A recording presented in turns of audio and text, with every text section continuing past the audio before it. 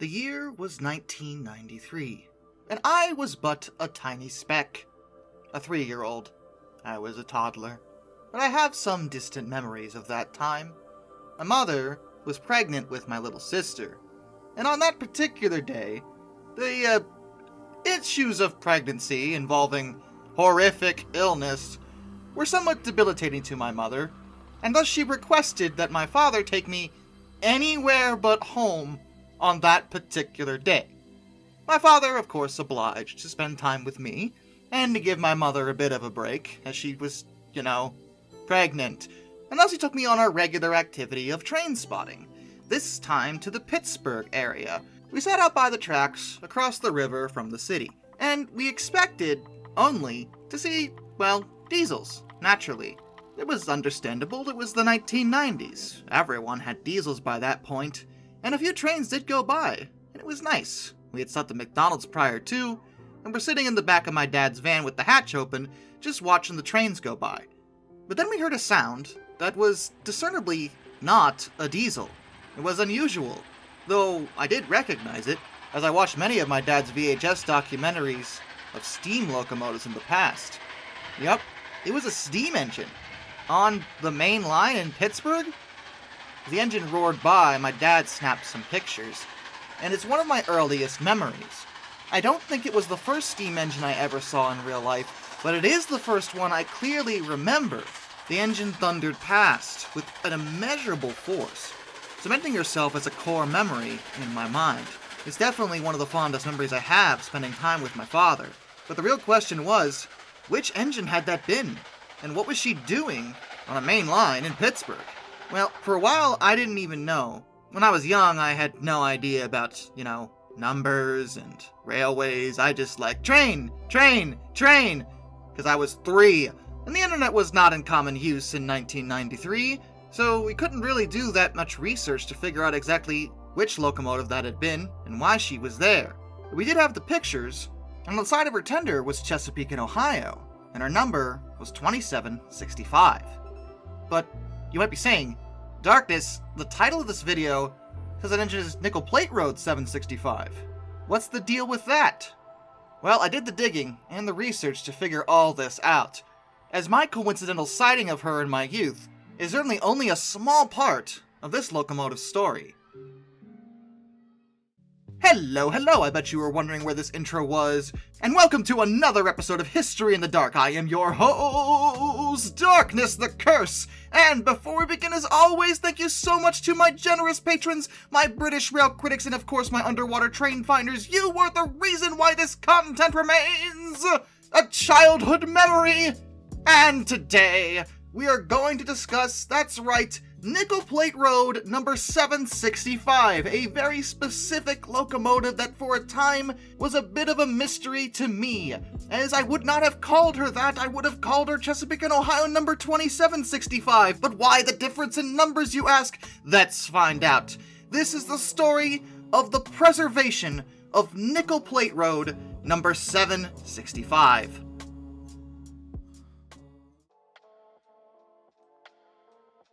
Nickel Plate Road, number 765, is a Class S2, a 284 Berkshire, that was built for the New York, Chicago, and St. Louis Railroad. That's generally just called the Nickel Plate Road. She and her sisters were Berkshires, a type of locomotive developed by Lima Locomotive Works. And if you've seen my video about Lima, you already know all about this. The Berkshire wheel arrangement was coined as a superpower type steam locomotive in an effort to give them larger fireboxes to meet further demands of longer trains on modern railways. The Berkshires were impressive beasts, new styles of locomotives giving access to this unspeakable power. And many railroads took Lima up on the new designs. The Nickel Plate Road in particular eventually employed 80 Berkshires on their high-speed freight and passenger trains, and the first order, which were just called the S-Class, consisted of 15 locomotives that were actually built not by Lima, but Alco, but they were based on Lima's designs. 8 years later, Lima themselves produced 3 more subclasses of those Alco-built locomotives, which were actually pretty spot on in terms of overall design, but they did differ in weight. Class S1, numbers 715 to 739, were built in 1942, The S2s, numbers 740 to 769, were built in 1944, and the S3s, numbers 770 to 779, were built as late as 1949, and they were often referred to as the 700s, due to their numbers. There were also S4s that were acquired later when the Nickel Plate Road wound up leasing the Wheeling and Lake Erie Railroad in 1949. The railroad actually earned a reputation for high-speed service, which later became its motto, due to the performance of the Berkshires. They were really good steam locomotives. But the individual we're talking about is, of course, 765, and her construction was completed on September 8th, 1944. As I said, she was an S2. She was first assigned to Bellevue, Ohio, where she was mostly used on fast freight trains. After World War II, she worked out of a classification yard on the east side of Fort Wayne, Indiana. She was known to be very reliable. In fact, the crews loved her in particular, but her service life didn't last very long due to the advent of dieselization. And 765's final revenue run in her original service life was on June 14, 1958, where she was activated to supply steam heat to a stranded passenger train. Even after she and her sisters were retired, many were still kept in serviceable condition by the railroad, just in case. But it was the late 50s and the 60s. Due to competition from the trucking industry, traffic was going down. And in the early 60s, Nickel Plate Railroad began to put their remaining steam engines outside, and they'd be scrapped by 1964. But number 765, given she was one of the last to be in service, was actually in excellent mechanical condition, and local crews, of course, loved her. So the railroad kept her inside until 1961, and in order to honor the success of Fort Wayne's Elevate the Nickel Plate project, the city actually requested S2 number 767 for display in Lawton Park. 767 was one of 765's sisters, and she was actually the first ceremonial train to open that overpass. Keeping her around as a park engine was a pretty good method for preserving steam locomotives, but the problem was, it turned out, 767 in particular was in horrible condition, deteriorated beyond the point of being appropriate for a donation to a city. In order to compensate for this problem, 765, again, who was in excellent condition, was donated instead. They just renumbered her to 767. Shh! Don't tell anybody, it's a secret. And she was given to the city on May 4th, 1963, for display at 4th and Clinton Streets.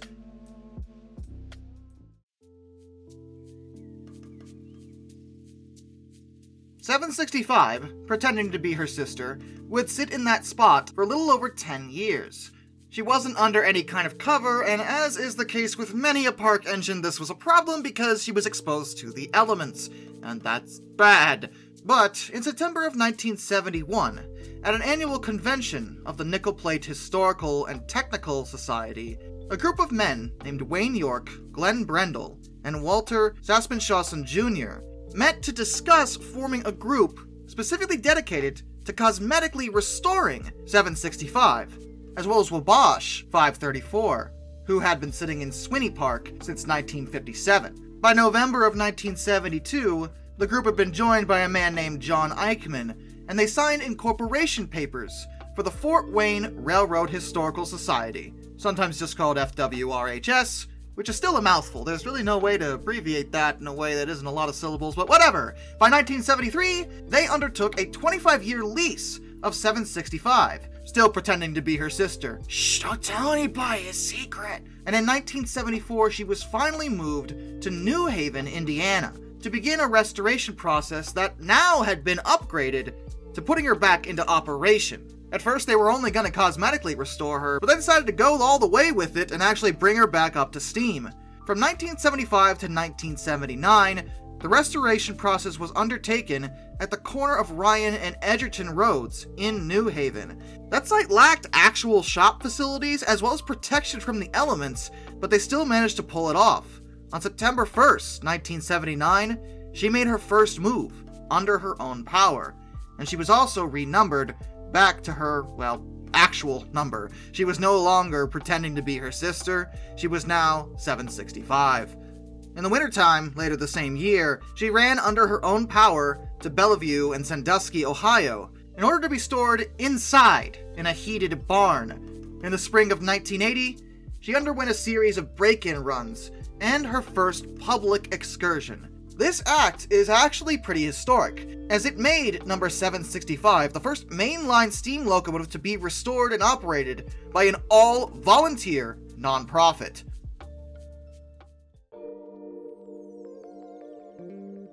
The ripple effect she had on the preservation community as a whole shouldn't be questioned. Not only was the achievement great, FWRHS did a phenomenal job with this, but into the 1980s, Class 1 railroads began to realize that restoring and operating steam locomotives was really good for marketing. It was actually good for the company to invest in this old rolling stock because people liked steam locomotives. They liked seeing them. It was good PR for them. In 1982, the Southern Railway actually leased number 765 from the organization for their own steam program because their own locomotive, Chesapeake and Ohio 2716, was dealing with firebox problems that would take too long to fix. 765 pulled these trips flawlessly, and that paved the way for the continuation of the steam program into Southern Railway's merger with Norfolk and Western. When both companies became one and became Norfolk Southern, the steam program went on for a number of years.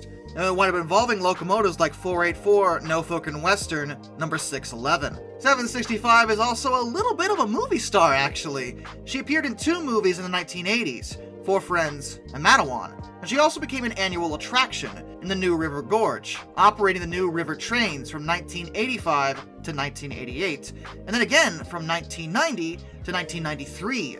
Those trips were actually very big, regularly seeing 765 pulling over 30 car passenger trains, traveling 300 miles, 480 kilometers, in a round trip during peak fall color season, with passengers that came from around the world to experience it. It was astonishingly successful. In 1985, FWRHS actually obtained full ownership of 765. They no longer just had her on lease, they had her for real.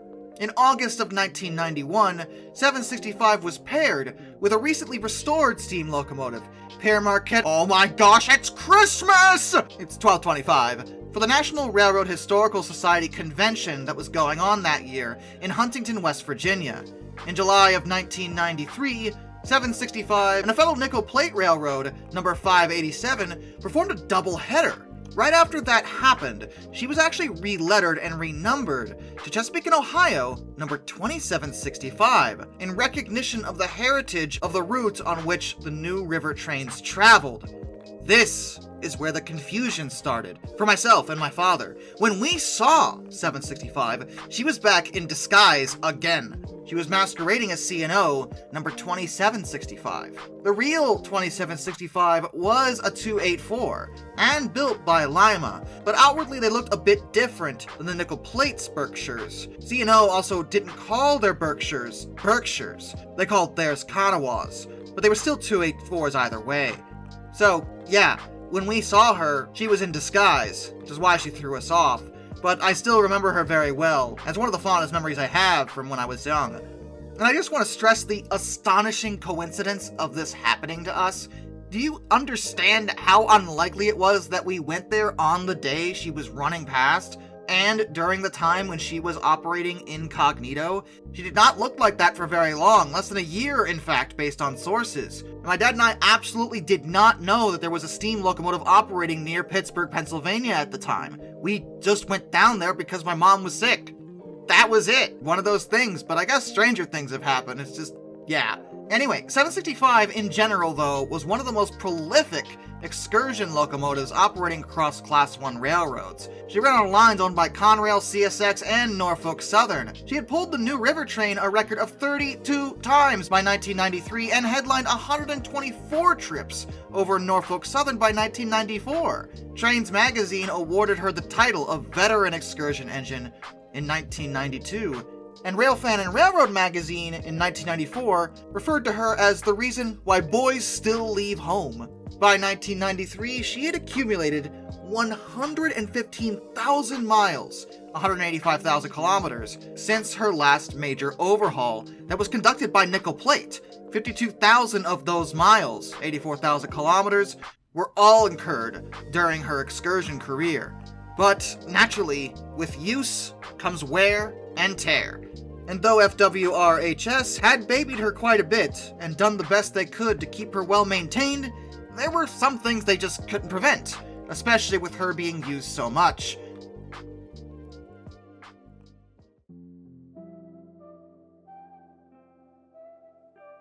By the end of the last tours in '93, she was pulled entirely from excursion service and was largely kept on static display between the end of that year and 2001. It took that long to get her up and going. FWRHS still kept busy with excursions, however. They operated Milwaukee Road 261, a northern type, and they were largely responsible for restoring Chesapeake and Ohio 2716, the one that 765 had replaced, remember, for the Southern Steam excursions. That was done under lease from the Kentucky Railway Museum. But after her initial operations in 1996, she required new tubes and flues, per the newly enacted Federal Railroad Administration regulations for steam locomotives specifically. Due to the complicated nature of operating multiple locomotives, the Society decided it was best to fully invest all their resources into a complete rebuild of 765. They actually managed to get some grants through the Transportation Equity Act for the 21st century, which was a federal transportation bill. At the time, it included historic structures. Now, I would argue that a steam locomotive isn't exactly a structure, but as far as the government was concerned at the time, they totally were, and were giving the Society free money to fix the locomotive. They actually got 80% of the funds through that grant, and the remaining 20% was raised through donations and contributions.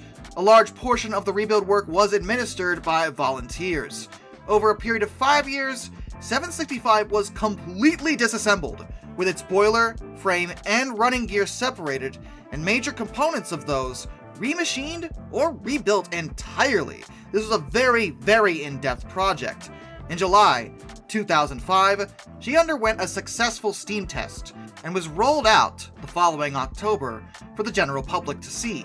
The commissioners of the Society designated October 28, 2005 as engine number 765 day, and she completed a series of test runs on the Chicago, Fort Wayne, and Eastern Railroad in March 2006. The rebuild process had taken 15,000 hours, at least, probably more, and cost over $772,000, but the end result was a completely revitalized 765. In 2006, the Society was given a Locomotive Restoration Award by the Tourist Railway Association, Incorporated, as well as an Outstanding Restoration Award from the Architecture and Community Heritage Foundation of Fort Wayne, due to their work on 765. But getting her back into excursion service proved to be a lot more difficult than they would have liked. See, they were initially unable to secure a host railroad that was willing to operate her, not because of anything wrong with her specifically, but because when it came to steam locomotives, in the modern day, there are mounting liability costs in terms of insurance and things like that, which they need to legally be allowed to put them on the rails. And at that time, modern railroads were actually looking up in terms of having very busy schedules with a lot of trains. So it was difficult to find the space, as well as convince a railroad to sink the cost into allowing a steam locomotive excursion. Despite the difficulty getting her back on a Class 1 railroad, the Hoosier Valley Railroad Museum was a lot more receptive to the idea, and 765 ran her first official trips in 16 years on May 21st, 2009. It was found that she was much more welcomed on regional and short-line railroads, who love to have the opportunity to have a large steam locomotive on their lines. And from 2009 to 2011, she operated on Chesapeake and Indiana, Great Lakes Central, Iowa Interstate, etc. In fact, her trip on the Iowa Interstate allowed her to traverse the Mississippi River for the first time ever. In 2012, Norfolk Southern finally got a bit more receptive to having a steam locomotive around, and they leased number 765 to operate a series of employee appreciation specials in Ohio, Pennsylvania, West Virginia, and Missouri to mark the company's 30th anniversary. In fact, the FWRHS was celebrating their own 40th anniversary, and the thing about them, and this is what I love actually, is they were very, very good at embracing new technologies when it came to advertising and integrating rail fans around their locomotives. What they did was that they outfitted 765 with a GPS tracker, which was viewed over 120,000 times on August 20th, 2012. There was also a mobile app version that was downloaded over 19,000 times. 765 is also the first steam locomotive to maintain an active Twitter presence? Yeah, really, go figure. Which was a practice that was later followed by Union Pacific's steam program. In 2013, 765 was officially included in Norfolk Southern's 21st Century Steam Program, which was an effort to engage with the general public and celebrate the railroad's heritage through steam locomotive operation. It was for PR and marketing, but hey, more power to them, I'm fine with that. She operated public trips in Ohio and Pennsylvania in May of 2013. In fact, Memorial Day weekend wound up marking the first public steam-powered excursions over Horseshoe Curve since 1977. In August of 2013, the Society announced plans to run two 225-mile, 362-kilometer, round-trip excursions in mid-October 2013 between Fort Wayne and Lafayette, Indiana, along a line that was once owned by the Wabash Railroad. That was the first time since 1993 that a steam excursion had operated out of Fort Wayne at all. In 2015, her schedule was just ridiculous. No, seriously, there were so many excursions in so many different states. She was in Ohio, she was in New York, she was in Pennsylvania, she was in Indiana, she was all over the place, but she was doing work. And when she was in Scranton, PA, which is where the Steamtown National Historic Site is, she was housed in one of their roundhouses for Railfest 2015, alongside Nickel Plate Road 759. Yeah, I should probably be clear on that. 765 isn't actually one of a kind. One of her sisters, 759, is still alive, and they were reunited in 2015. And they're not alone either. Based on my research, there are currently a total of 7 Class S2s still in preservation. However, all of them are kept on static display, except for 765. Speaking of her, between 2016 and 2018, the Society teamed up with Metra, which is Chicago's commuter rail system, to pull excursions with 765, and she did. However, in 2020, 765 wasn't able to pull any excursions due to the COVID-19 pandemic. Such activities were largely, well, banned entirely in some states. It depends where you were, but the point is, there were no steam excursions going on, and she was only steamed up once on the weekend of October 2nd to the 4th, 2020, just to make sure she didn't need any repairs or anything like that. In September of 2021, she did return to her excursion service, and she wound up meeting up with another one of her sisters, number 757, who had recently received a cosmetic restoration by the Mad River and NKP Railroad Museum. From July to October of 2022, 765 visited the Indiana Northeastern Railroad to haul the Indiana Rail Experience excursions, as part of a multi-year partnership between them and the FWR-HS.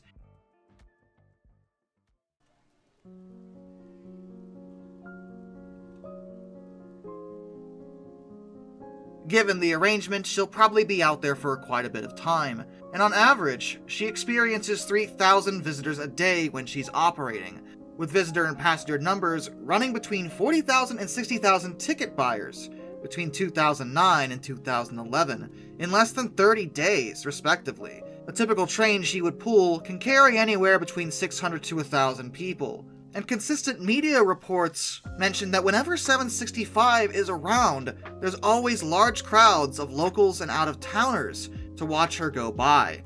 Her ability to boost tourism in the towns that she goes through is one of the highlights of her excursion career. In 2012, the Pittsburgh Tribune's headline photo proclaimed that 765 was the engine that still can, and in 2013 called her a crowd favorite. CBS Pittsburgh described her as 400 tons of Americana. When she's not operating excursions, she's maintained in a restoration shop in New Haven by a crew of 70 to 100 volunteers throughout the year. The shop is open to the public, actually, and houses a variety of other railroad equipment. And as for the operational expenses, well, it's often underwritten by the paid memberships to the Society, as well as donations, and of course the ticket sales. On top of that, 765 is supposed to be possibly the centerpiece of a proposed riverfront development project to be called Headwaters Junction in the locomotive's hometown of Fort Wayne. The plan is endorsed as big, bold, and transformational by city leaders and civic groups, and isn't it always, but it calls for the locomotive, as well as FWRHS operations, to be based in a mixed-use attraction by combining railroad tourism, river access, walking trails, as well as retail, restaurant, residential, recreational, and entertainment businesses. It's still in the early stages of planning, but it would be pretty interesting to see. It sounds kinda neat, a good development project for a city either way, and at the end of the day, 765 is kind of a quiet star when it comes to steam locomotives. She's not 611, and she's not 844. She's certainly not 4014, and she's not Merry Christmas! But she's just herself.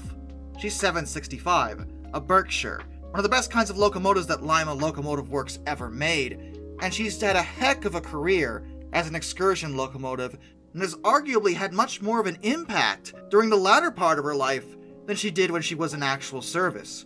Not that the Nickel Plate Road didn't use her. She was well loved by them too, but the point is, when I finally figured out which steam locomotive I saw that day, I was pretty happy to know it was her. I haven't actually seen her in person since that day either. But someday, I hope we'll meet again.